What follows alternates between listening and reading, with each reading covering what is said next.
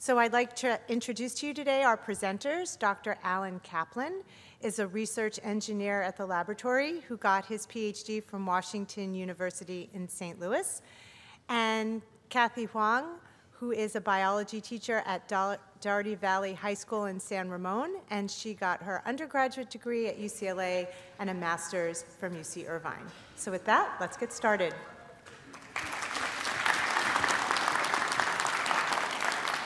Thank you, Joanna, for the introduction, and I'd like to thank everyone for coming today, for taking time out of your Saturday to be here. I got my start in computers, I must have been in 3rd or 4th grade, I think, when my family got our first computer at home. I learned to program it.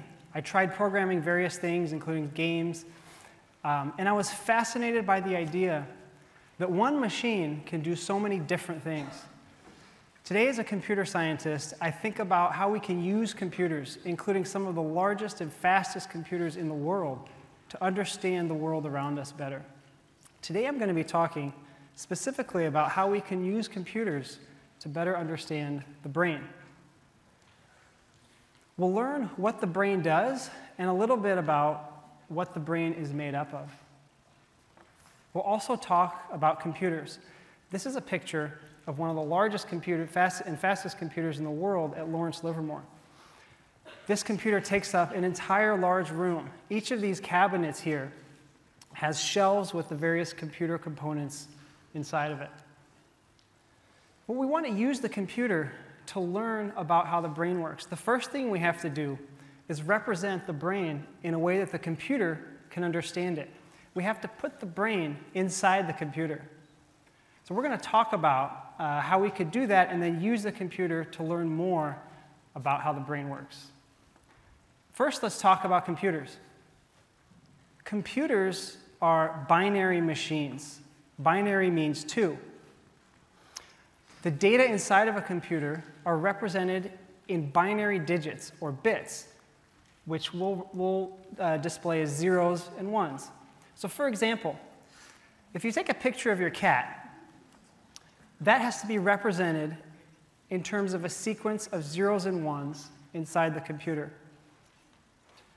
Any of the complicated things that you then do with this image, like apply a filter to it or change the brightness, is broken down into very simple operations on these 0s and 1s. And we'll be talking about a unit called a byte, which is equal to 8 bits. So here you can see the sequence of bits broken down into blocks of 8. Okay, now back to our original question. We want to use computers to understand the brain. Now, why would we do this? Well, as hopefully you'll see in my presentation, the brain is immensely complex, and we really do need computers to help us understand how it works. And perhaps more importantly, we could use computers to develop technologies that improve patient outcomes for those patients who are afflicted with brain disorders. Now let's talk about the brain. The brain is the control center of the nervous system. So in this fictional, futuristic image, you can imagine data coming into this one room from every point on the globe, from different satellites, and being displayed on the screens. Then the people in this room have to look at all those data and make decisions about what to do. Do I launch another satellite? Do I change the position of the space station, et cetera? This is the same thing that the brain is doing in your body.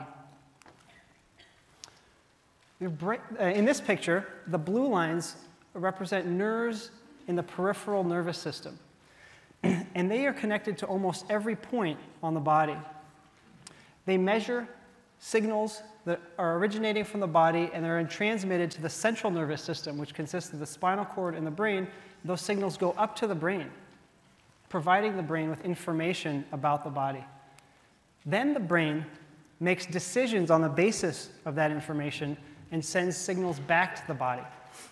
So for example, if you touch your finger onto a hot stove, what happens is the nerves in your finger will sense the heat, and that information will travel to the brain. Your brain will process that information. You'll decide to move your arm away from the stove which then sends a signal back to the muscles in your arm to contract them, which then moves your finger away from the stove. Your finger will not move away from that hot plate until that signal goes up to the brain and back, hopefully fast enough before you get hurt. The brain also controls organs in your body without you even knowing about it. This is called the autonomic nervous system. So, for example, breathing is controlled for you by your brain. You can consciously hold your breath or take a deep breath as well, but the regular operation of breathing is done automatically by the brain. The heart can actually beat entirely on its own without the brain, but the brain helps regulate it through times such as exercise or other times when you need to beat faster. The brain also controls the digestive system. But what's inside of the brain? There are many different objects, cells inside the brain. The one we're going to talk about primarily today is called the neuron, which you may have heard about before. This is a cartoon depiction of what a neuron looks like. It has a cell body, and just like every other neuron, just like every other cell, rather, it has a nucleus which contains the genetic information. Attached to the cell body are these tree-like structures called dendrites. Dendrites are the inputs to the neurons.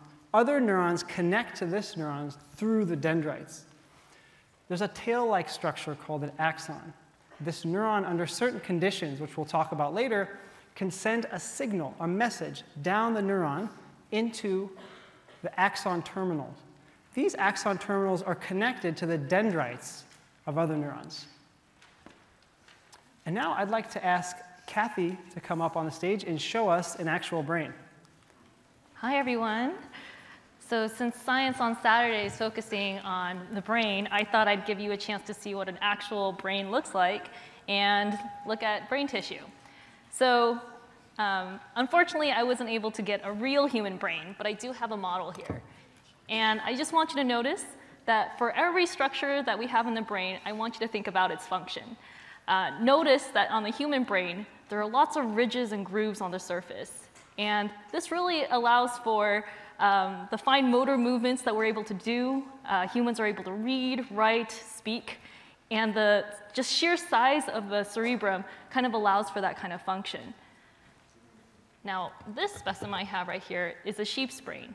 And scientists often compare human brains with other organisms to learn more about how our brain works. So this brain actually is still kind of intact. There are a lot of structures that are similar to the human brain, but not exactly the same.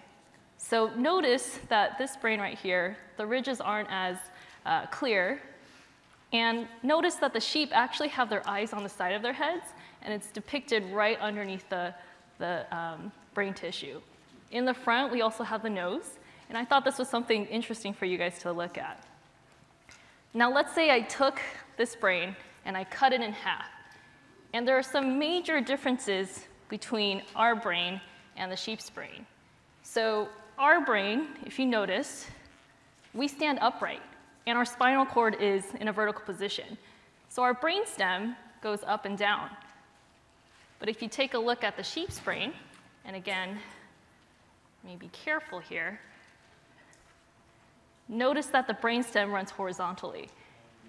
And that's because sheep stand on 4 legs, their spinal cord's in the horizontal position. And again, notice, let me just turn this around here, their cerebrum does not take up as much space proportional to its size. A human can be up to 150 pounds, so can a sheep. But notice the sheer size difference. This can fit in the palm of my hand, whereas this is a lot bigger.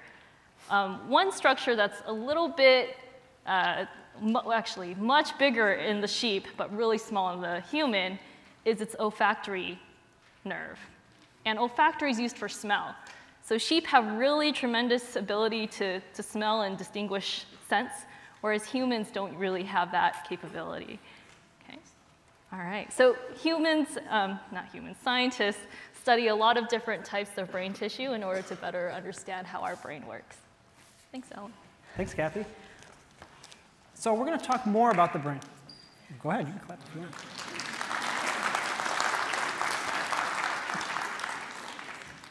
we're going to talk more about the brain, and we're going to divide the discussion in two parts, into structure and the function of the brain. So I want to start with an analogy, and that is the interstate system, or roadways, is depicted on the map on the left of roughly Northern California. So the structure of the interstate system is the location of all of the highways and which highways they're connected to. If you want to go to Sacramento to visit your sister and you start here, you know that you have to go 580 east to 5 north. You know that because you know the structure of the interstate system. The function of the roadway is the traffic at any given point in time, which is depicted by the figure on the right. So red means more traffic. You can see the terrible traffic conditions in the Bay Area. Now, the function can change quickly over time, although it doesn't feel that way when you're stuck in traffic, but it's true. Whereas the structure can't change, or if it does change, it takes a longer time. It takes a long time to build a new road. Another analogy is an electronic circuit, like the one inside of a computer. The image on the left is showing a circuit board, and the structure is the positioning of the various electronic components, like the transistors and the diodes, and the tiny wires or traces that connect those components. The function of a circuit at any point in time are all the voltage levels or currents that are flowing through that circuit. Or if it's in a computer, those are represented as the ones and zeros flowing throughout that circuit over time. In the brain, the image on the bottom left is called an electron micrograph. We'll talk more about this later, but this is essentially similar to a microscope, but it enables you to see much smaller objects. This is an electron micrograph of a piece of a brain, where you can see the individual neurons in cells. So the structure of the brain is the positioning of the neurons and how they're connected to each other. Whereas the function of the brain, which changes over time as you're thinking, as you're watching me speak in this presentation and thinking about it, is the activity of those neurons. Which neurons are communicating with other neurons? And we'll be talking about that later as well. So I'm going to start with structure. So as I said, the structure of the brain is the way in which the neurons are connected to each other, the particular pattern of connections that those neurons are inside the brain. And it's this particular pattern of connections of such a large number of neurons that is important for us to understand how the brain works. There's a word for it. It's called the connectome. So the connectome is a complete mapping or a wiring diagram of all of the neurons in the brain. The ultimate goal of connectomic analysis would be to uncover or to find the exact connection or map of the brain in terms of which neurons are connected to which other neurons. The question is, can we uncover the connectome? Can we figure out what it is? The answer is that it's actually been done for one organism. In 1986, J.G. White, in a major scientific advance, mapped out every single neuron of a tiny worm called C. elegans. We know how all 302 neurons of this worm are positioned and connected to each other. This is a computer model that shows how those neurons are connected to each other. But I'm going to ask Kathy to come back and show us these worms. Okay, so I need to get set up here. C. elegans, as you guys know, are a worm. But has anyone here seen a C. elegans before? Clap if you've seen one before. Okay, a couple of you guys. So this is exciting for you because this is your first time seeing an actual C. elegans. All right. Now, C. elegans are worms that naturally live in the soil, and they're really easy to take care of in the lab. So let me get set up real quick. They're so small that it requires a microscope to actually view them. Okay. Let me turn on the light here. Let me focus. All right, oh, give me 1 second. Let me rotate here.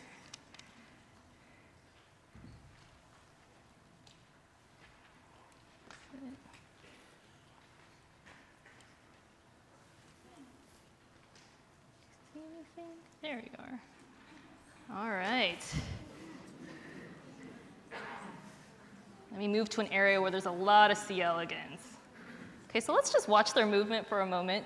As you guys know, all the neurons in this organism have already been mapped out. And there's a lot of different studies utilizing these C. elegans to learn about human behavior, how medications work, and how the environment affects neurons. As you can see in this picture, which is a camera and the microscope, we can see different types of C. elegans at different stages in their life. The little circles that you see are actually eggs. The big, huge ones are the parents.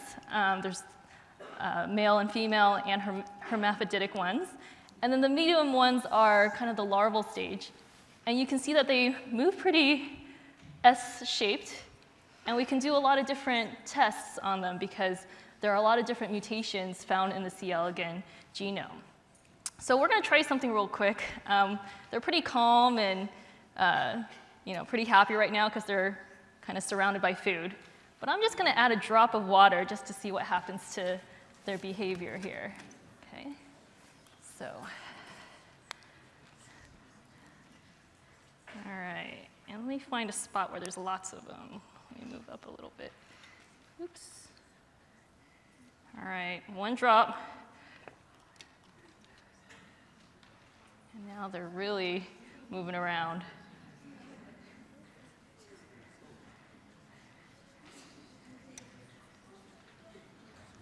All right. You guys all see that? The large ones aren't fazed by it, but it looks like the little ones are definitely fazed by it. Now, they're really easy to take care of because all they eat is E. coli, and it only takes 3 days for them to reach maturity. So the C. elegans really is an ideal organism in order to learn about the nervous system. Okay. Thanks, Alan. Thanks, Kathy.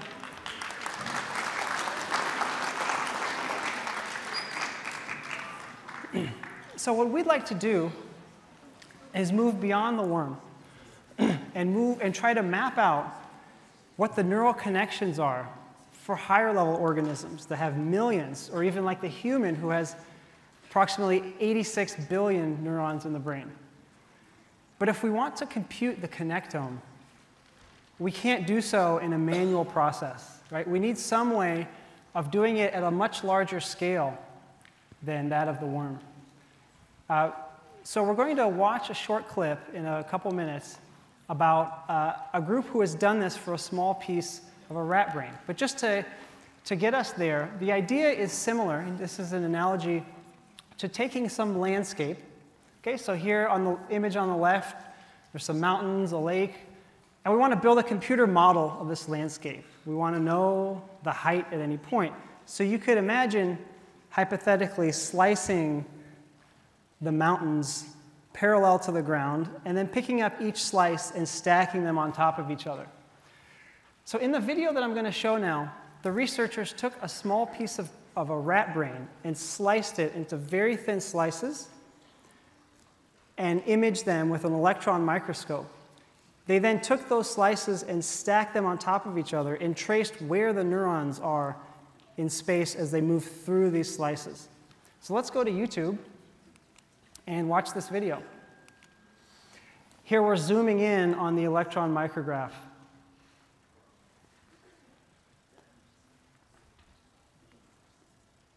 Through the stacked brain slices benefit.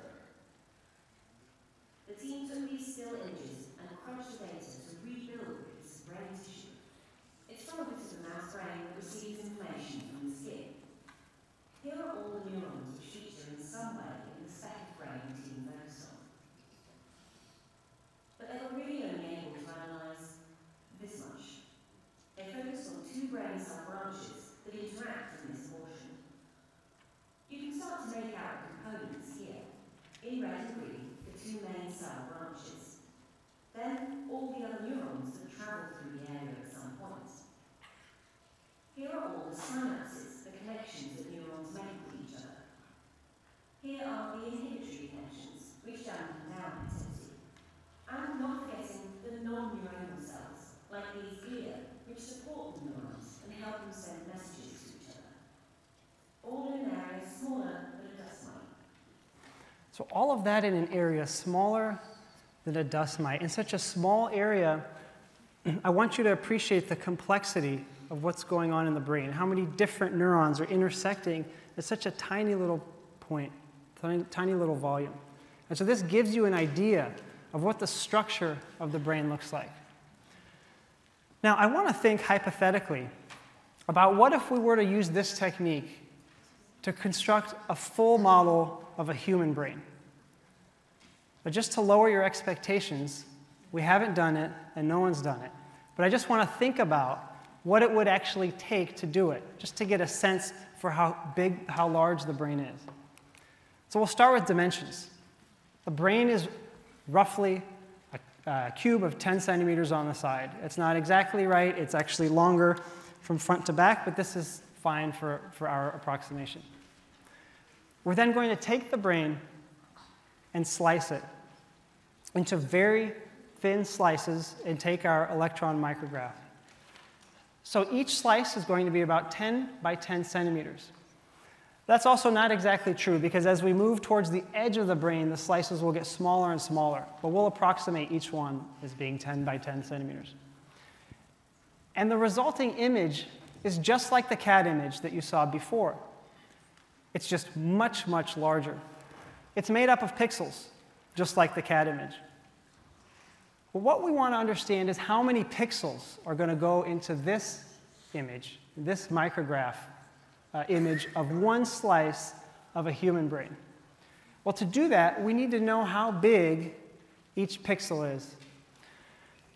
And if the pixel is 30 nanometers, or a nanometer is a billionth of a meter on a side, then that's small enough. That's a sufficient resolution for us to be able to see the neurons and the connections between the neurons. So this is enough information to figure out how many pixels are in the image. Let's think about one row of pixels. So this is the equation that tells us how to do this. Essentially, we need to take the length of that row, which is 10 centimeters, and divide it by 30 nanometers. And that will tell us how many pixels are along that row. So let's take, and then we have to convert the units. So let's take 10 centimeters. There's 100 centimeters in a meter. Here we're dividing it by the 30 nanometer pixel length. And there are 1 billion nanometers in a meter. That results in about 3 million pixels along a single row of this electron micrograph slice of the human brain. That's about as many pixels as the entire cat image. But now, we have the entire image. We have to square that. So we get 3 million squared pixels in this entire image. That's a lot of pixels. But we also have many slices. And each slice is 30 nanometers thick. And now we're not talking about pixels anymore, but we're talking about voxels, which is a volumetric pixel. Because now the entire brain is a volume of these electron micrographs stacked together. So how many voxels are in all of this data? Well, for the single image, it was about 3 million squared. In the full three-dimensional volume, it's about 3 million cubed, or a number that's approximately 36 with 8 followed by 18 zeros. That's a huge number. If we assign a single byte to each of those voxels, we get 36 with 18 zeros at the end bytes, which is called 36 exabytes. Okay, what is an exabyte? Well, here's a table of orders of magnitude. Each row contains 1,000 times more than the row above it.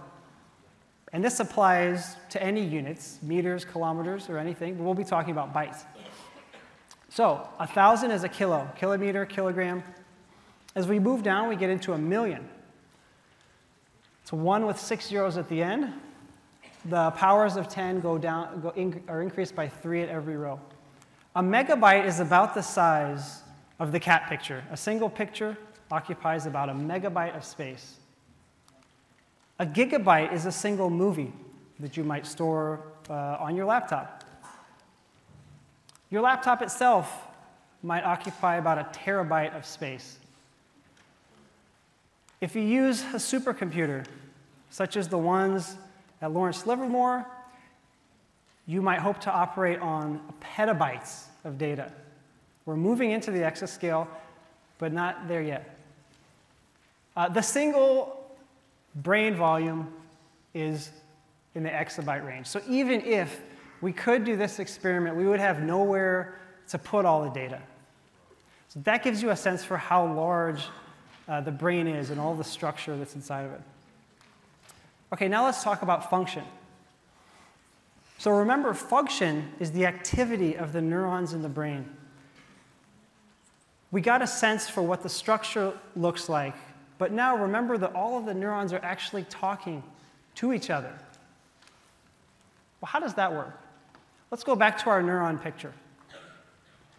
This is our neuron. And as I mentioned before, the axon is this structure by which an electrical current or a signal can flow through it.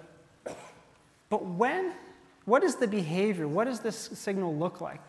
Well, the interesting facet of this behavior is that it's an all or nothing behavior. Either there's no current on the axon or there is. It's binary.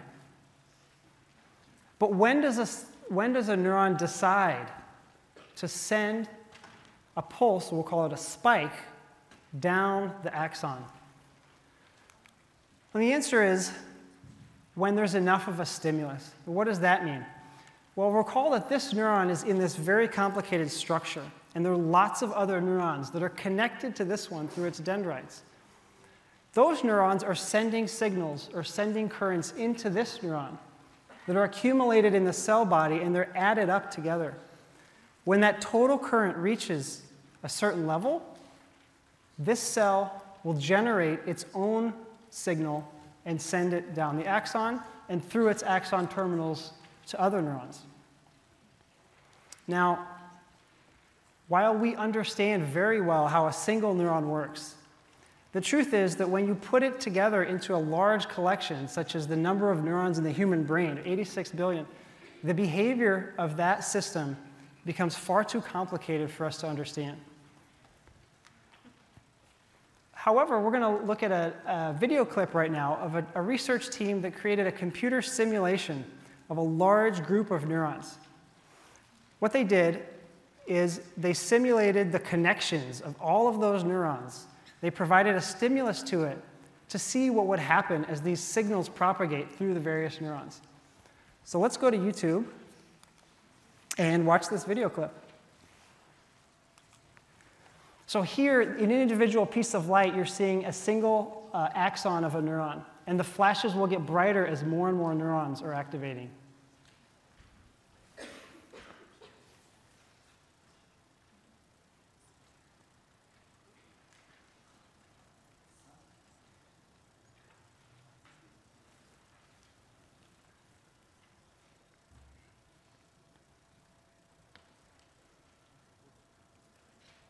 So what I want you to see from that video is, thank you, it wasn't my work, but is this sort of rhythmic or pulsating activity that is propagating through this column of simulated neurons. We'll come back to that later. Now we want to ask the question, what about recording this stream of activity? Now, this is even harder to do than the structure problem because we don't even have a way of recording all of the neurons in the human brain. But what if we could? What if we could record all that? What is the data stream? How big, how many bytes are being generated by your brain at any point in time? Let's think about that. So here are the facts. Your human brain has about 86 billion neurons, and we're going to assume that each one of those spikes once approximately every 10 seconds. Some of them are spiking much faster and some much slower, but we'll approximate once every 10 seconds.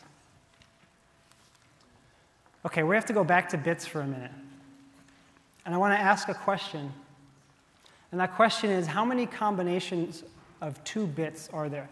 Now, this seems like an abstract, unrelated question, but I promise this is intimately related with the question that I just asked. So how many combinations of 2? If you have 2 bits, each one is either a 0 or 1, how many different ways are there of arranging 2 bits? And the answer is 4. There's 2 to the second power, so 2 times 2 is 4. And here are all the combinations, 0, 0, 0, 1, 1, 0, and 1, 1. So in other words, with 2 bits, you can represent 4 different possibilities. You have 4 labels that you can attach to 4 different things. What about 3 bits? How many combinations are there of 3 bits? Some of you are saying it. So the answer is 8. 2 to the third power. 2 times 2 times 2 is 8. And here are all of them written down, everything from 0, 0, 0 to 1, 1, 1. In other words, if I give you 3 bits, that gives you 8 labels. You can label 8 different things with 3 bits. And here's the question that's related to our problem. How many bits does it take to represent 86 billion possibilities? If I want to have 86 billion unique labels, how many bits do I need to have? This question's a little hard. Well, somebody said it. So let's think about this. If you have 36 bits, 2 to the 36th power, you have approximately 64 billion possibilities, 64 billion labels, which is not enough. We'll have about 20 billion labels left, neurons left over without a label. With 37 bits, it's 2 times the previous one, so about 128 billion. That's more than 86, but that's fine. We'll have some labels left over, but at least each of our neurons gets a unique label. So the answer is 37. In other words, every time a neuron in the human brain spikes, it would take 37 bits to record which one spiked, to uniquely identify it with this scheme. But we're also going to say that every time a neuron spikes, you need the 37 bits to record which one spiked, but you also need, we're going to say 32 bits, that's 4 bytes of what's called floating number precision, to record the time at which it spiked. So in other words, every time the neuron spikes, you need 37 plus 32, or 69 bits, to uniquely identify it and the time. With all that information, you can then play back an entire sequence of spiking neurons. So let's see what this looks like. This is an equation that would tell us how large the data stream is, the activity of the human brain under these assumptions. So for every second, we have 86 billion neurons. We just said it would take about 69 bits to record each time it spikes once every 10 seconds. So 69 bits every 10 seconds. And then converting from bytes to bits. 8 bits in a byte gives us about 73 billion bytes per second. That's 73 gigabytes per second. Now, how large is that? Well, if you're streaming a movie, that movie stream, it takes about 800 kilobytes per second. So in other words, the amount of information in your brain that we've just derived is equivalent to about 90,000 movies being played simultaneously in your brain. So your brain, right now as you're watching me, your brain is activating much more, so it's probably higher than this. But the amount of data coming out of your brain is equivalent to this many movies being played at the same time. So that gives you a sense for how large the brain is, how complicated it is, and how much activity is going on in the brain as it's receiving all this information from various parts of the body, and as the control center is sending information back out to the body. But we can't do any of that. What we can do, though, is use sensors to record some of the activity of the brain. And that's a field called electrophysiology. So electrophysiology means recording electrical activity from the body. And so there are 2 techniques here that I'm showing you. One is called EEG, or electroencephalography. And this is basically a hat that you can wear that has sensors on it. And what happens is the electrical activity of the brain actually generates electrical fields that propagate through the skull and can be picked up at very weak signals by these sensors.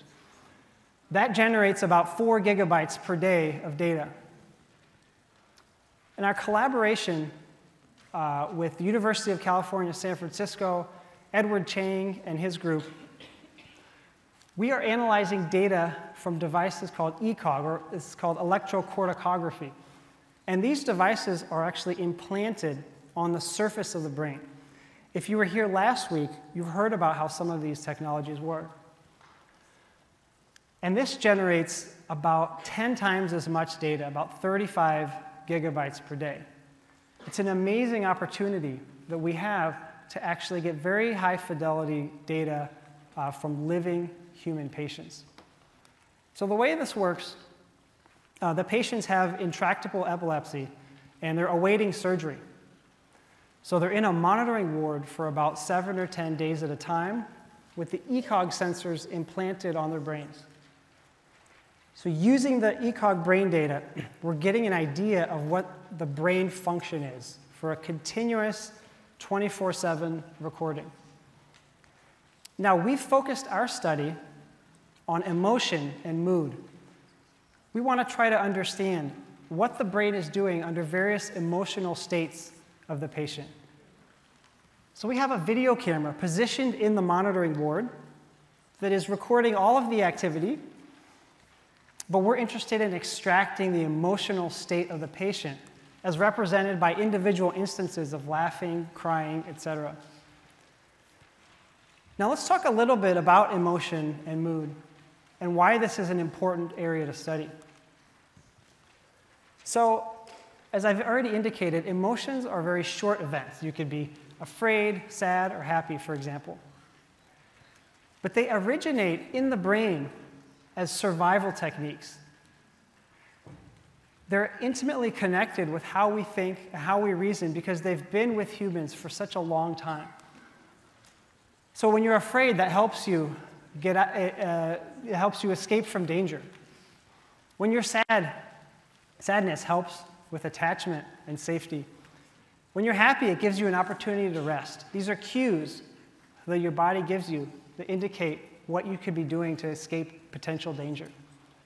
Mood, on the other hand, is a long-term state. Right? If you're in the same emotional state for long periods of time, you can enter into a mood. And if it happens too much, it can become a mood disorder. So if you're consistently afraid, that could develop into a phobia. If you're consistently sad, that could develop into a depression. Now, what could possibly be wrong with being happy all the time? Well, perhaps that's the basis for addiction, right?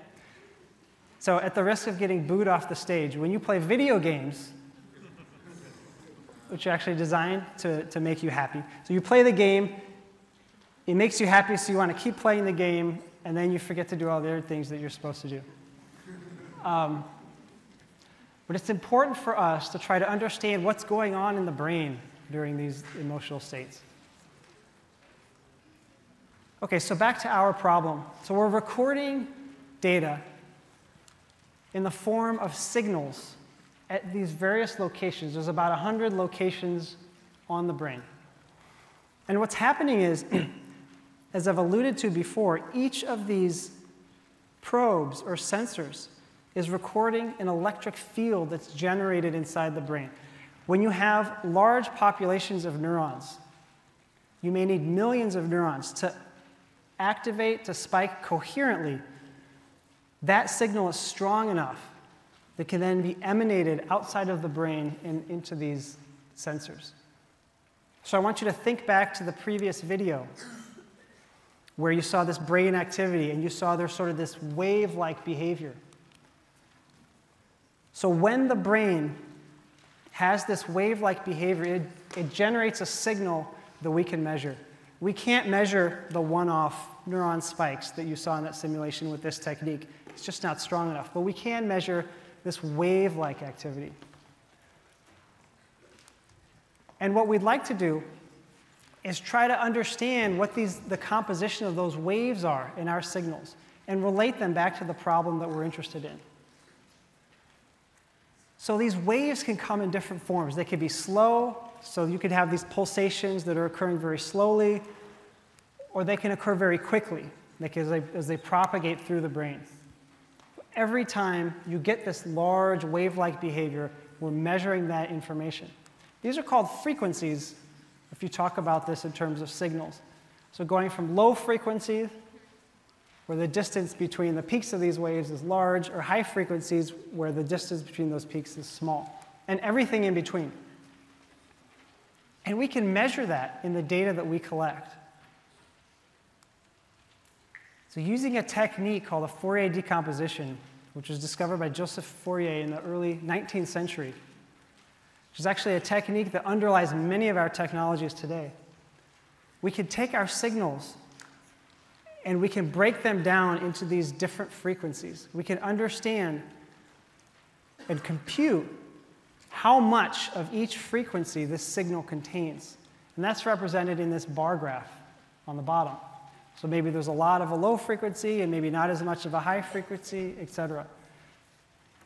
So what we're trying to discover is, what are the frequencies present during different emotional states? When someone is happy or sad, are things oscillating at a high rate, at a low rate? And this also depends on the positioning and where in the brain we're recording from.